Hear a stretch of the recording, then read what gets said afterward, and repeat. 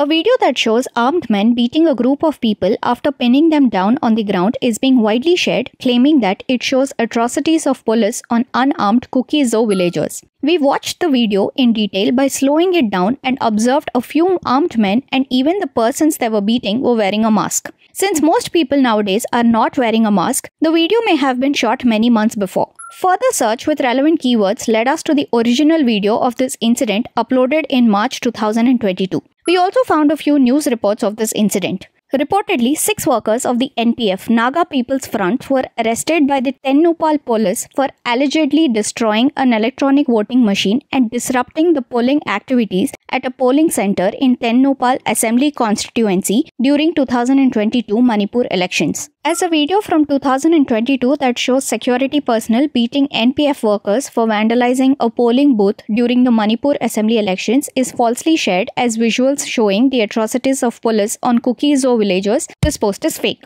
Join our YouTube membership program and be a part of the journey of making public data meaningful. And remember, before you hit that forward button, pause.